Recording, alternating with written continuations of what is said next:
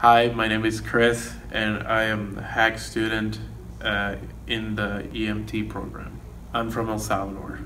The resources that HACC has, it's better in compared to other countries. You know, where here we have access to a lot of stuff, a lot of medical instruments that are needed out in the field. In countries where I go, we don't have, like, for example, an ambulance. We have pickup trucks and we just roll people on top. We probably don't have longboards or cylinders with oxygen, stuff like that. But so the challenges will always be the material in the material section area where we might not have access to that.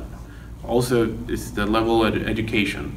As far as here is like a very good education, it's a premium education, it's a quality education, versus going to another country where they never heard any of the symptoms that I probably learned here.